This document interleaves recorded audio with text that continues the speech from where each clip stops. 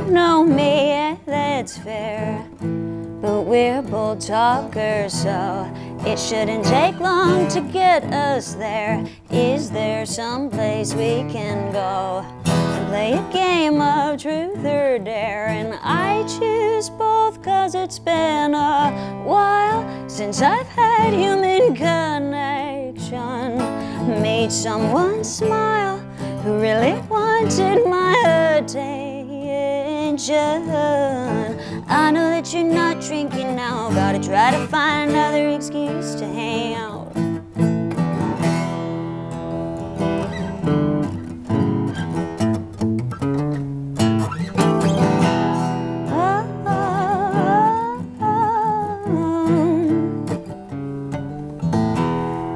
Have I already said too much? That seems to be my signature touch.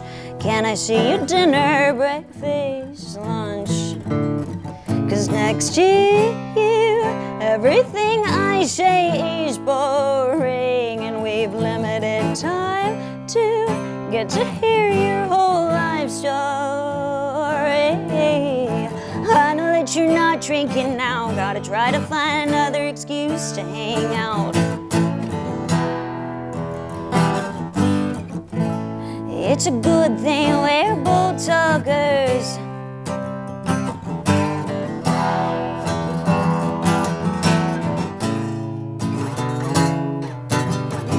I know that you're not drinking now, gotta try to find another excuse to hang out. I'm just smoking weed at my friend Ashley's house. It's in Midtown and I know it's not your crowd, but I am only in town for 3 days before I gotta bounce and go back to LA. If you wanna run around, I wanna run around. Do you wanna run around with me?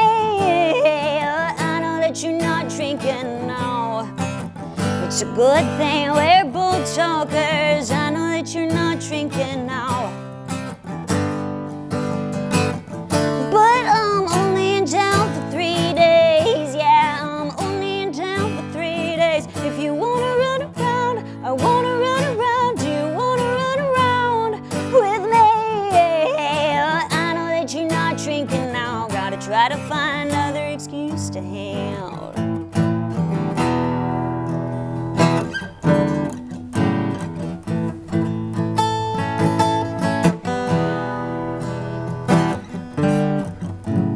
It's a good thing we're both talkers.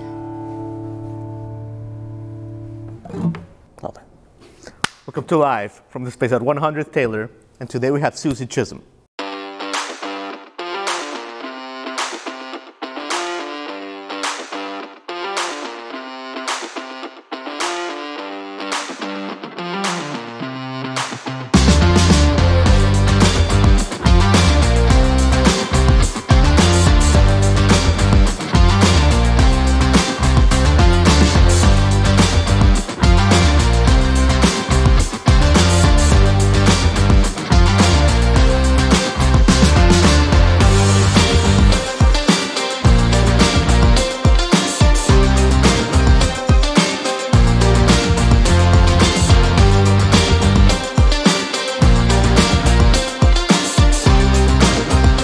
Look at you, fashionable per usual. I mean, there's nothing. Says this. I'm like, these are my basics. This is your basics. But Suzie, I have to, I mean, just listening to you play that song, it's incredible. And we were talking off camera. Like, you have so many songs at this point. And congratulations on Pobrecita, by the way, which is out now, and it's wonderful.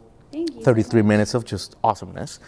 But I have to ask you, Suzie, I think you answered the essential question with this album, with this EP, and it's the essential question that you answer is, you're an extremely serious musician that already has a lot of extremely serious output, and like you prove it here, like your repertoire, the experience that you've accumulated throughout the years, it just shines through.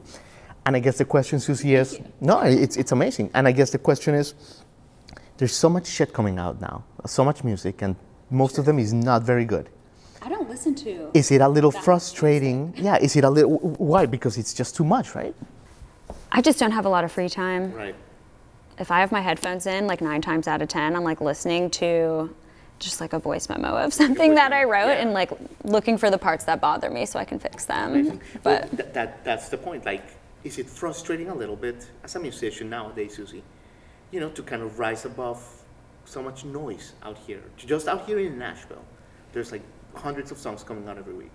It's a lot of stuff out here, a lot of good stuff. Like, you know, I put a record out, and then ever since I'm noticing so many amazing albums coming out, and around that time, and even this week, there's been like a lot of good stuff. So I try not to be necessarily frustrated by the amount of content or whatever that's around, but I try not to like pay attention to it, because the industry itself, like, you know, you have to work really, really hard or be really lucky, or a combination of both. You know, I think you hear this in almost every interview ever about music. It's just like, you know, there's no one path to like how it could happen. So just kind of gotta like, you gotta stay the course, you know, trust the process and don't overthink it. And I try to appreciate that there's a lot of good stuff around me, and that, you know, no matter what, as long as I'm just doing me, you know, it doesn't really matter what everybody else sounds. And you're doing an incredible journey. Like, you remind me, you know who? Of Sheryl Crow. You know, she grew up in Missouri. I love her. I mean, and her journey is very similar to yours. She grew up in Missouri. She was like a school teacher doing odd jobs, retail, restaurant, all this good stuff. And in the meantime, she was putting out this killer output that was just kind of like ready to like bubble to the mainstream. And she blew up like in her 30s. You know, a lot of similarities doing research with you. But yeah, it's incredible. You know, it's almost like a blessing, I think, the journey that you're taking, you know? Do you ever think that, like, the fact that it hasn't come so quickly? I think about this on the daily, you know, because so I just put out this new record called Pobrecita, and there is a title track, and I'm gonna play it here in a few minutes. But the first line of the song is, "You've never heard of her, she's still undiscovered." And I really like, I am gonna try to really enjoy the moments in my life, because like, what if I am discovered in, you know, someday when I play that song, it won't have the same feeling that it does right now. So I'm trying to like really appreciate, like, okay, while I'm singing this as an undiscovered artist, maybe it's just this precious little secret that just we have right now, you know, that could break out someday. And in thinking about that, like if I do get discovered at some point, I'll just be so grateful that I think naturally I will feel grateful that that's the way that it happened, you know? So. And the funny thing is, I mean, people outside of Nashville don't know this, but you're like an institution here at this point. Like when people, when people say your name, you know, like you're like an East Nashville. Yeah, it's like, you know, all the major, you know, musicians in town, like you're a well-known name. So that's gotta count for something, right? That, you know, you're respected by the who's who. I didn't know. Absolutely, Suzie. You know this. I didn't know. Yeah. But, so I mean, it's a great album. Congratulations. Thank you. It's been really fun, you know, like, it's just been this thing that sounds in my own head, and now I'm getting a lot of feedback, and that's like a really fun part of the process. You know, people are calling it all kinds of things and comparing it to all kinds of people, and I think this part's really fun. Yeah, you were recently, some major magazine compared you to like a country Courtney Love. Was that it? Isn't that silly? Because it kind of makes sense. Yeah, it makes perfect sense. I think if Courtney Love made a country record, which is what this review said about mine, Adobe and Teardrops, hello. When they said that, I thought about it and I was like, man, if Courtney Love made a country album, it would be totally different than this, though, because she's so like, she's just so is who she is. And so I mean, I would love to hear that record, but I hear it. It's like when Kylie Minogue did her Nashville record, and it's Isn't it crazy? It's like, what is that? There are Kylie Minogue songs where I hear them, like B-sides or whatever, and I'm like, who is this? And I never would have guessed it, that it was her. And then I'm like, oh my God, that makes perfect sense at the same time, because it is her.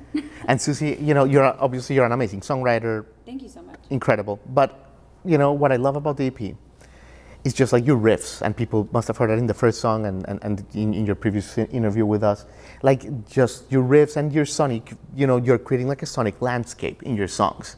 That is really unique. You know, it's very, where did that come from, Suzie? Because it's not the traditional, you know, bridge, chorus. It's like just like a very, is this in your head? Like where do these note sounds come from? It's just messing around. I'm just messing around. You know, I really, I love making music. And at this point in my career, a lot of my experience with music is just me alone at home. And, you know, we did all kind of go through a period of solitude recently. in solidarity.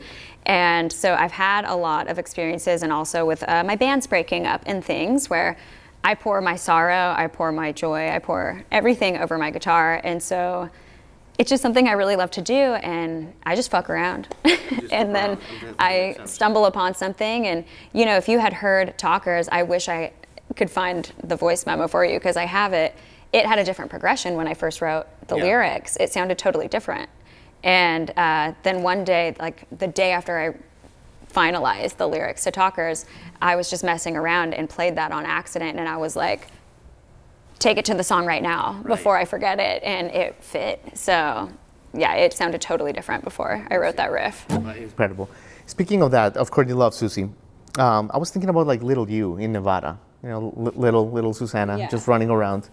When you were dreaming of getting out of town, like who were you looking at in the posters in your bedroom? Like who were your guiding lights? There were a lot of them, and they cover a lot of different, a lot of different ground. Like Hanson. It's pretty crazy. I majorly was influenced by that film, That Thing You Do. Like I had just got like a trampoline, and so it's like I have a stage, I learned all the songs, and like think about how many artists are on Playtone Records. You know what I mean? Like they're all different genres and stuff, and I learned all of those songs. It's so good. And so I mean, I started doing music long before that, but things like that, like I loved so many different sounds. My dad, when I was very young, he noticed that I enjoyed singing, and he went up to a music store in Reno, which was like an hour and a half away at the time. Now they have like a new highway where you can get there in like 50 minutes. You didn't have that growing up. That would have been like a game changer out in the desert, you know. But anyways, he was up in Reno, and he came back, and it was like a record that had a book of lyrics. Have I told you this before? No. Okay, I'm like, this is sounding familiar, but if you have, like, for the record, but no, you haven't. Essentially, it was a like how to sing record, and it had a book of lyrics and kind of sheet music, so you could look at the notes as well. But you panned it a certain way on your record player, and when you did that, it became like karaoke. But it had all these different songs, and the one that there was a few that I like did over and over and over again. I could karaoke perform them with this book in my living room. There was Marilyn Monroe's Diamonds Are a Girl's Best Friend. That was like one of them. Cool. And we were big Beatles heads, a lot of Tom Petty in my house, Buddy Holly, Roy Orbison. Yeah. But I loved NSYNC, like Team NSYNC. All the way Justin for me. Justin, yeah. So I had those posters on the wall, and I really loved No Doubt when they came out. Obviously, I think it made the voice that I already had was suddenly like socially acceptable to be weird, because Gwen Stefani, you know, and like Alanis Morissette and people like that, Sheryl Crow, were all around. So I felt like I want to do that, And so it was a lot. It was a lot of different artists. I also really loved Destiny's Child, and I loved bands like Green Day and NoFX and like, I don't know, Rancid. And amazing. So I don't know, a little bit of everything. Music, all this comes through. It's pretty incredible. It's all perspective, you know. It's awesome. It's awesome, Susie. And you know, you came back to Nashville. We've talked about this, but you know, you've had an interesting like kind of like cycle in Nashville, because you left and then you came back. And in some ways, it sucks that I left. Because Nashville's like it is kind of a 10-year town. You hit your stride, and people, you know, whether you change your sound a million times or you stay true to it, you're able to kind of show your community in about 10 years. If you're a serious musician, that seems to like run true for a lot of people. And I bailed for a second. Like I went out to LA for 2 years, and when I came back. Does it mean like I'm not quitting? Is that like part of it, like the 10 years? I don't know. I just have heard a lot of people in town say this is a 10-year town, you know what I mean? And it just, it seems to be that way. But so I kind of I have a fear at moments, which I need to just like totally mute in my own mind. But I have had the fear that like, in some ways I had to start over. I came back, there's a bunch of new kids here. And now they've got a little bit of leverage on me in the current scene because they've been actively doing it. And I'm back after a pandemic, and I run into people all the time who are like, are you still doing music? And I'm like, that's who I am. Like, yeah, but there are also a lot of people stoked to see me, and they're like, I heard, you know, the stuff that you've been putting out since going solo. But that's what I'm saying. I think, you know, I mean, I came here now 3 years ago almost, and and you were like, you're like an institution from my perspective. It's like, oh, Suzie Chism.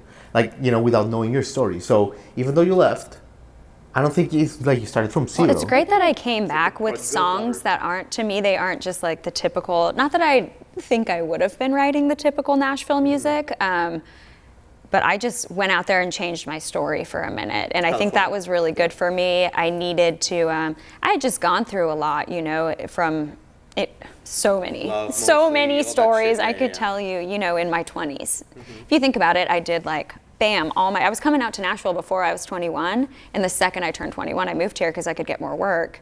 I was flying out for session work and stuff before, living in Reno in college. And so the second I turned 21, I dropped out of college and I moved here. And so, I don't know, it's weird that I was here for my 20s, and then right then at the tail end, I was like, I'm going to LA for a minute, and I was there for 2 years, but I turned 30 there. And now I'm back with like this, it's totally a different experience coming back here. I have new friends, I have new love in my life, and it's really cool, man. Like, I'm stoked to see what Nashville's been doing. It's been... So you're excited to like the direction of the city? In some ways, like I miss old Nashville. It's really, really sad for me. Like I could cry. Like I'll try not to. But it's sad for me that those venues that are so historic that I love to play, that they're gone. And, you know, I go to send booking emails sometimes and I'm like, well, another one bites the dust, you know, like removing them from my contact list. And I'm just going back to like a handful of old trustees now when I have a show a showcase I want to put together or something. So that part is really hard for me. It's so sad. It's like, what is happening? What are you guys doing? Yeah, changes. Well, and sometimes I'm like, Nashville kind of, in some ways, is like acting like LA and New York. Like a mini? Like a mini, and I don't mean like, I'm not like a Nashville hater. Like, I love you, I love you, my community, you know. But I'm like, I just left there. So it is weird, kind of, the energy has shifted. A lot of people are coming. Oh yeah. So. And they've been coming since, oh my gosh, CMT was on a high, you know. That's right. They started pouring in. Oh my God. Okay. Suzie, when you write a song, I don't know, like Happy Anniversary, I mean, it's just amazing the way that you tap into these characters, whether it's your experience or like someone else. How do you do that, Suzie? Do you think that it seems like they are characters? I always wonder this. Because to me, I'm like, this just sounds like, that's just how the song goes. You know what I mean? Sure. Well, let me first answer and then you tell me. I'm interviewing you now. Yeah, I love it. I love it. I go back and forth with your songs. Okay. Because, but it's also like, I know some details about your life and I'm like, that makes sense. But there's others that remind me of like, you know, Bruce Springsteen, Darkness on the Edge of Town. You create... Which one? I don't know, like Happy Anniversary. I don't know, like really? I don't know, or maybe like you embellish parts of you and you make them like really like magical realism. I don't know what it is. But I don't know. That's just how the song goes, Jamie. Yeah. Well, where does this come from? Like, how do you tap into that? Because it is more than a country, like, you know, you broke my heart. I'm gonna have a shot of tequila. But at the same time, you know, there are songs that I hear, the Beatles. Yeah. Right. Everybody knows the Beatles. Right. Everybody should love the Beatles. That's a contrary opinion in some circles, but you know, the lyric, I'm in love with her and I feel fine. And it's like, it's so beautiful, the simplicity of it. Yeah. Have we had this conversation? No, but is there a lot of deja vu in this room? You're right. They have like obli-do, obli-da. But you know exactly what he's saying when he says, I feel fine. It's like relief. It's like, oh my gosh, the worries. It's, to me, it's like the worries are gone when I'm with this person. And it's so light and simple, and I'm such a wordy bitch. Like, I'm such a wordy motherfucker. I go to write a song and I'm just like, here it is. And so sometimes I wonder, and you know, I could go jump into the whole world of co-writing, I guess, if I wanted to figure out how to write the formulaic country song. I just write poetry for the most part, I think. And there are artists that do like a pop structure, et cetera, that I would love to work with. Like I just, on the way here in my Uber, there was a song he was playing and it said it was Babyface and another artist, I can't remember her name. I had never heard of her or this song. And I was like, is this new? And the Uber driver's like, yeah, it just came out. And I'm like, new Babyface. I want to work with Babyface. Like that would be cool, you know? I don't know. For right now, this project has just been kind of me at home saying it like it is, and me trying to spend my time focused on my career. Maybe that's why I'm writing so much right now, is I'm just like, I want, when things take off for me, should I be blessed enough for that to happen, I want to, like, if I have to go on the road for 2 years, touring the world, or, you know, that part of it, I've got enough songs to come back and make another album, and like, I don't have to be worried like, oh my gosh, how am I gonna make the next record? Like, I've got a lot of material, so. Right. Amazing. I don't really know what the motivation is, boredom or, you know, goals, or a combination of both. But you're rocking it. Well, let me leave you with this, because I think you're gonna play another song for us, Suzie. But you seem like in a really great place right now, and you know, obviously, like, you know, disclaimer, we're kind of pals outside of camera, but you, like, your energy is super, like, amazing right now. And thank you. I feel pretty good, and you know, some days. We musicians, we work a lot of jobs to pay for these projects and things, and so there are some days when I'm really, really tired, and I get home and I cry in the shower. Well, you know, it's like what do you do? Are you meditating? Like, what are you doing? I've not had any alcohol for, I mean, I don't know if that's, I don't know what my life plan is, how long this will continue, you know. I'm not like the biggest example of sobriety, but my last drink was at my album release party. Okay, that was like 2 months ago. That was over 2 months ago. Yeah. And so while I was drinking it, it was just kind of like, what am I numbing myself for? And there are parts that are a little, not like I drank so much that it's like all hazy, but like a little fuzzy, where what if I could have memories of that night where they'd be so sharp, and who knows if I could have played a better set or whatever. And I am a perfectionist, so like maybe some of that. Thank you. But I just woke up the day, you know, on official release day, I woke up the next day after the party, and I was like, the plan would have been normally to like go and have champagne and celebrate at brunch or something, and I just picked up a guitar instead, and I haven't really been drinking. So it's been cool. It's great. There's a lot of sober community around me that you don't even really realize, and that's I don't even think that it's like trending. I think people are just starting to realize they can use their platform for good. They can be the best versions of themselves. They can live without regret, or like feeling like they said something dumb or compromising to their integrity. Or text. So it's crazy, and I am living with none of that now, which is pretty like scary, because when you strip away the tomfoolery, and like I'm noticing like all my body pains and stuff now, and I'm like, whoa, I had really like dulled some of that. Cool. But yeah, that's fun. But thank you. Maybe it's that. I don't know. Well, there you go. So thank you for your time. You want to take us away with a song, Suzie? Pobrecita? Fuck yeah. I feel like I had to play this one for you. I love Pobrecita. And I've loved it for like years. I remember you like a year ago, you were doing a residency. I actually wrote this one in LA, and I did play it at a residency. The first time I heard it, I'm like, so good. Anyway. I'm glad you like it, and it was really fun too on the recording. It's the only song on the album that has another guitar player on it, and Alex Munoz played on it, and like he's so good. He's just so good. Like he's just so good. So we, in the process of that, like I already had kind of the bones of it. Like that's already how it went.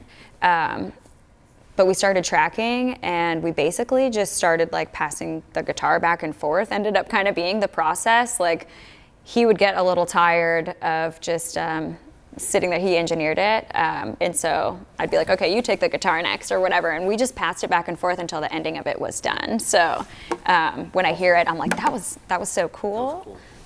So anyways, this is Pobrecita. Buckle up, because it's kind of like a long operatic one.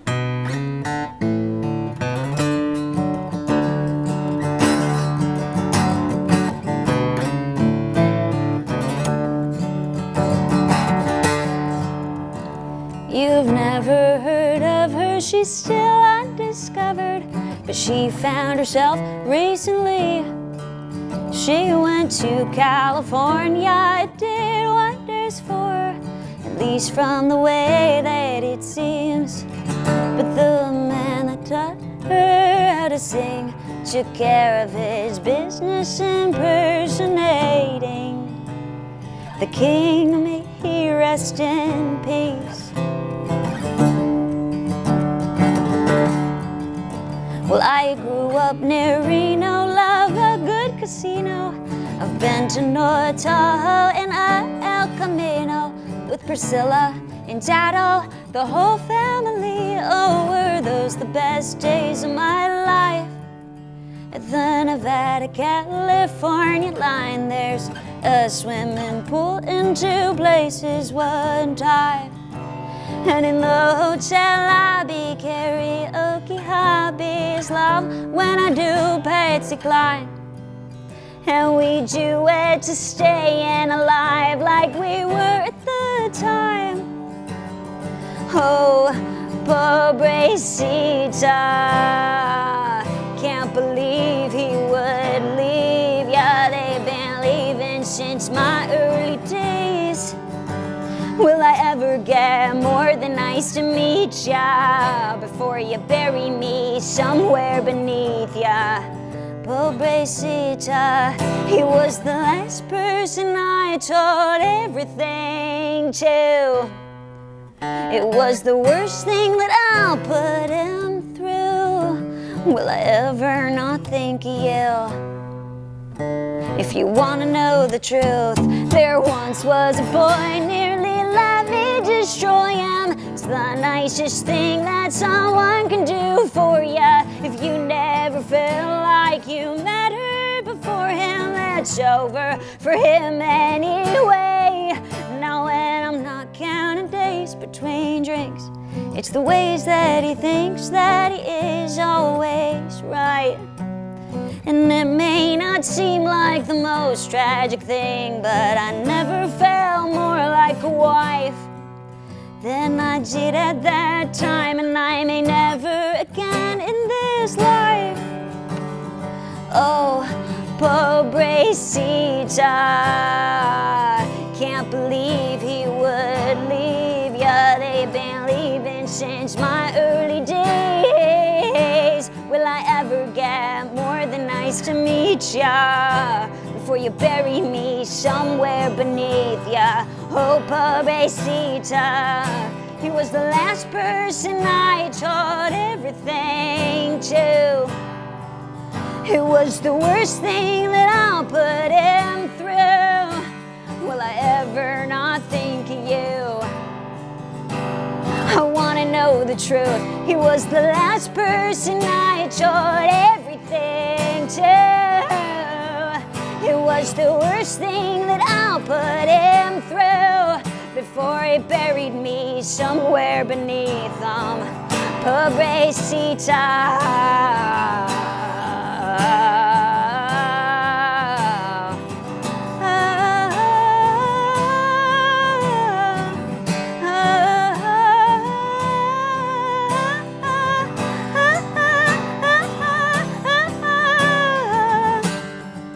Will I ever not think of you? Will I ever not think of you? Will I ever not drink? So good. For you, baby girl. So fucking good. Thank you. Hell yeah. You're the bee's knees.